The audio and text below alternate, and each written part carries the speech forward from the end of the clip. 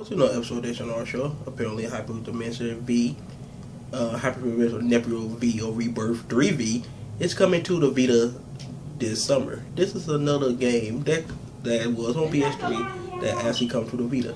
The Vita is giving a lot of JRPGs. I mean, it's a shitload of JRPGs come to the Vita.